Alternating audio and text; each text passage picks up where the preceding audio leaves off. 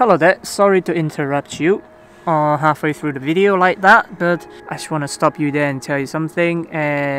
So I've been asked by many people to make a tutorial about the video that I've created last week, the Dronelapse and HYPERLAPSE video that I created. Thanks for sharing the love, really appreciate it. It's nice to know that your work is actually getting appreciated by people.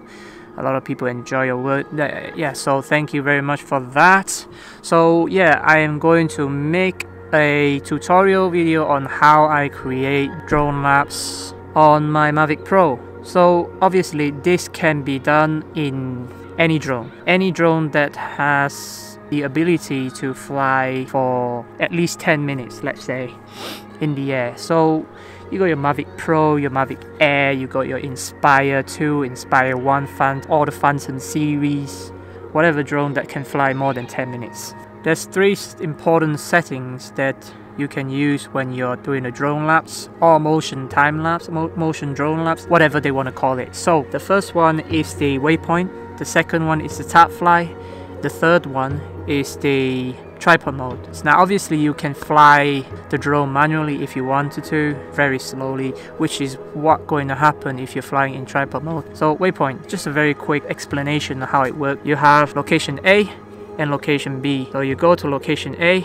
you record that position, and then you fly to location B, we record that position again, and then the drone will fly back to location A, and when it goes back to location A, the drones will automatically fly from location A to location B at the speed that you want it to. So in the settings, you will be able to control the speed that you want to fly at. Usually you want to keep the speed as slow as you can. Obviously the battery will run out quite soon, so you need to plan your routes out, frame your subject. If you have movement, then great. If you don't have movement, look for maybe cloud. Cloud is a good one. So sometimes flying in windy weather is not the worst idea ever. Obviously not too windy. If it's windy enough to see the cloud moving, cloudy, that sort of condition, you're in for winner. You're gonna get some decent looking time lapse. And the next settings that you can use is the tripod mode. Simple enough. This one's a bit more tricky though, because you can only fly either forward or sideways at a control speed.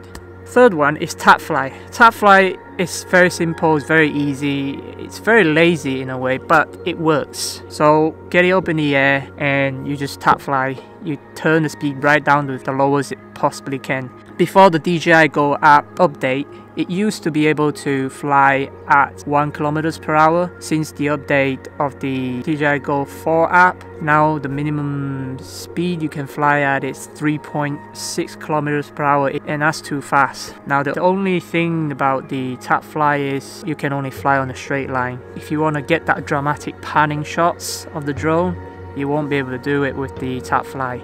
A bit about waypoint then. So I addressed that earlier. Point A, point B, drones goes back to the same locations. When you're recording point A to point B, you need to already think about how you fly. You need to record the exact movement that you want to capture the subject that you want to capture. So everything will be recorded automatically in waypoint. That's the beauty of the waypoint. So it will go back to the first original location and it will then automatically fly as you record or capture button. As the drone is automatically flying and doing its panning and flying, all you do then is just keep pressing the button as many times as you can until you get that 120 frames. So in 120 frames, you usually will take roughly around 10 to 15 minutes depending on the shutter speed that you use. If you're using fast shutter speeds, usually it's pretty instant. If you're shooting a long exposure, say 1 or 2 seconds, be prepared for the whole process to be longer. Maybe you're looking at 20 minutes. So without any further ado, I will get into the action and I will show you the whole process of how it's done.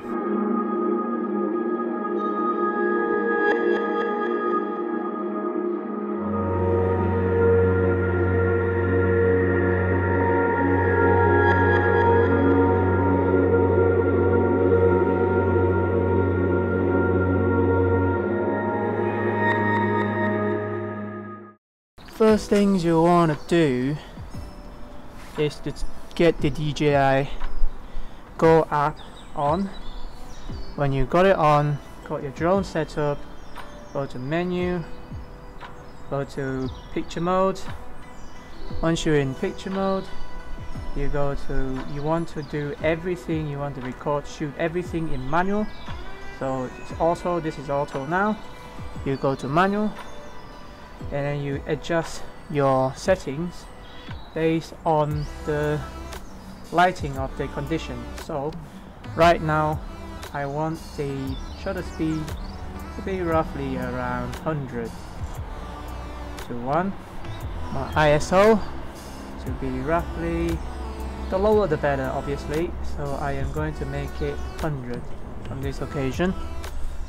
And so now bear in mind you are going to change some more settings in here just to check and make sure. Nice gadgets there. Cheers. So you want to go to image, photos, set it to photos. Make sure the image size is changed to 16 to 9 if you can see it. 16 to 9. So then you'll be able to get the perfect landscape shoot of the time-lapse. If not, you can use 4 to 3 as well, and that wouldn't be a huge difference. So I'm gonna keep it at 4 to 3 for now. And raw image, you want to show everything in raw. You don't want JPEG plus raw, you want raw. So you can edit everything in Lightroom. Once you've done everything in Lightroom, you can then save it, convert into JPEG and put it into Premiere Pro for video purposes. And white balance, you want to keep everything consistent as much as you can. So I'm going to keep it at custom, keep it that warm tone color. Style, I am going to keep it at Cine Light, but this shouldn't matter too much. I don't think. This is only for video, I think. So let's get it started. So you want to, so the settings, everything is set. So now you're ready to go. You will have to launch it. So let's get it launched. And let's go.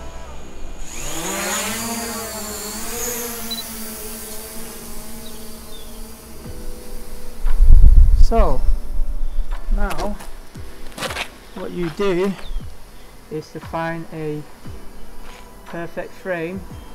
Now you want to frame your location. So frame your angle, the angle you want to shoot. And for this, on this occasion, I am going to say that's too bright there, so I don't want to go there. I want to find a moving cloud so it looks perfectly right. Let's go higher so we can see all the moving cars and things like that. Once you get to a certain distance, you stop, and what I want to do is to tap fly in this occasion. Now bear in mind that flying at night is impossible to capture, it's impossible to use tap fly, so you will have to use waypoint for that. So waypoint is just basically right here, waypoint, and what you do is you set a new mission, record one position, fly to a second location, and then you basically start taking pictures. So in this occasion I am going to use tap fly. I'm gonna up the ISO up a little bit, just a little bit more.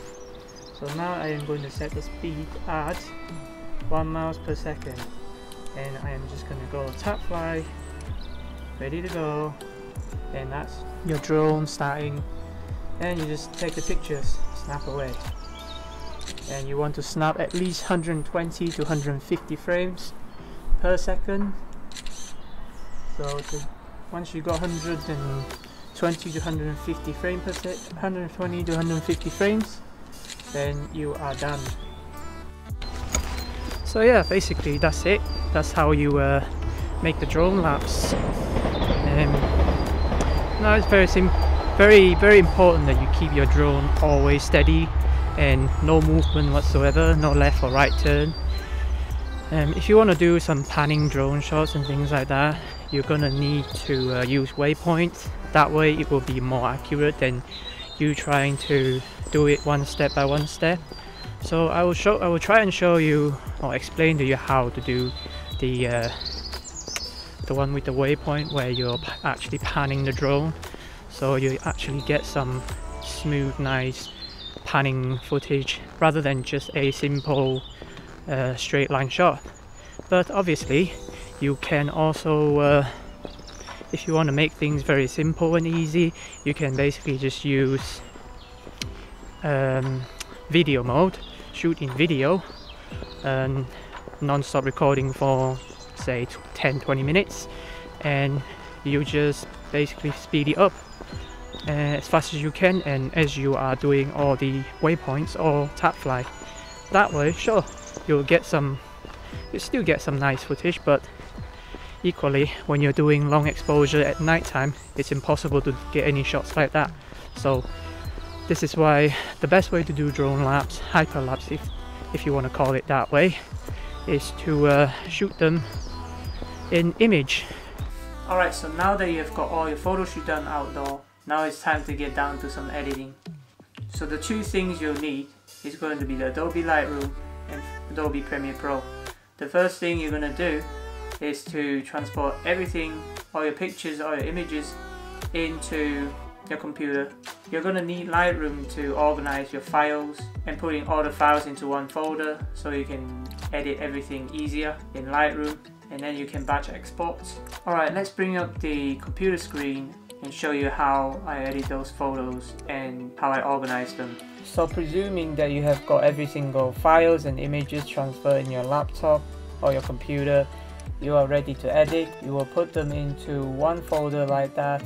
You will put all your images into one folder, and then you will open the Adobe Lightroom, and then make sure that you go to library and you press import right here, and then you go and find the files, which is this one right here, in your hard drive, and then you press import on the bottom right hand tab, and then when it's done, it should be in your library. Then you'll be ready to edit. You go to develop, so you select on one of that files that you want to edit, change all your settings, exposure, contrast, highlight, shadow, etc. to fit whatever the style you want. Once you've done that, you will then copy this one, the first one you edit, you copy, and then you will select all of them by pressing Ctrl A, and then you will go to develop settings, and then you will paste setting, press that one. I've already done it, so I don't need to do it. So you paste setting, and then it should take a while to load. So once that's done, you will then export them. So presuming you still have everything selected, you will then press export, and then you put them into another folder. Probably best to put it into the same folder as you store your raw file, and then you select the folder. You want to then choose the best quality possible you can, usually maximum 100, and then you press export, and it will take a while to export. So in this tutorial, I am not going to show you the whole process of it exporting because I've already done it. So once that's done, you will close down Adobe Lightroom. You won't need it anymore. So now that you have exported all your images and you have done with Adobe Lightroom, you want to open Adobe Premiere Pro, and you want to open a new project. And once you have opened a new project, you go ahead and go to the file again and press on import. You want to select the first image, and then you want to tick image sequence, and that's very important because that will read every single one of the images in that folder, and it will put them into one tiny small sequence for you to edit. Otherwise it's going to be spaced out and it won't work. So you transfer them into your timeline from here on the bottom left hand corner, of the box, you can transfer them into the timeline, and then your footage will be there ready for you to edit. So from here you will see that the footage is quite shaky, so in which case what you're gonna do is, first you are going to open, you want to right click on this clip right here, and then you want to click nest, your nest sequence. Once you nest sequences, you will then go to effects right here, and you will search drop stabilizer, and then you want to apply that onto your clip, and from there your clip will take about 2 to 3 minutes, maybe 5 minutes to complete. In this purpose of the tutorial, I won't wait any further, so I will cancel that. Once you're done with that, you pretty much do the same to every single one of the footage you have captured. So from there you do the same, you import, you drag, you import, you drag, you stabilize them, and then you put them into sequence, a series, until you get something like that, a compilation, or it can be anything. So that's pretty much it. So get out there and enjoy it, guys. Go out there and shoot and enjoy your time lapse. From here I will leave you at that, and I hope you go outside and enjoy your shoot. Alright, that's it guys. So hit that like button if you like what you see. Comment on the comment section below if you have any questions at all. Any questions, I will do my best to answer them. And subscribe if you haven't already yet. And maybe, just maybe, nah seriously, I will see you on the next video. Seriously, I will see you in the next video. Alright.